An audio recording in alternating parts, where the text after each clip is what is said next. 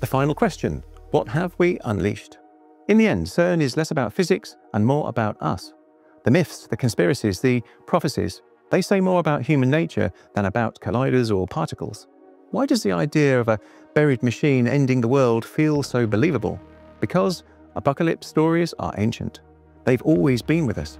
From the floods of Mesopotamia to Ragnarok, from Revelation to Nostradamus, every age has its own end-of-the-world myth. Each time, the details change, but the theme stays the same.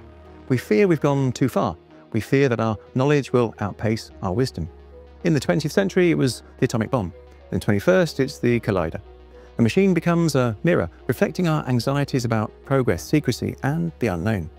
CERN didn't ask to be a symbol of doomsday, but it became one because we needed it to be. And maybe that's the real apocalypse here. Not fire, not black holes, not portals to hell, but the realization that our minds can conjure the end of the world out of shadows and magnets. The apocalypse isn't physics, it's psychology. Still, the story lingers. Because part of us wants it to be true. Part of us wants to believe we're living on the edge of something vast, something terrifying, something that makes our lives feel like a chapter in a cosmic thriller. So, is CERN the engine of knowledge or the trigger for the end?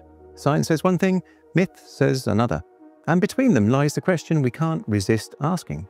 Not did CERN end the world, but what does it mean that we believe it could?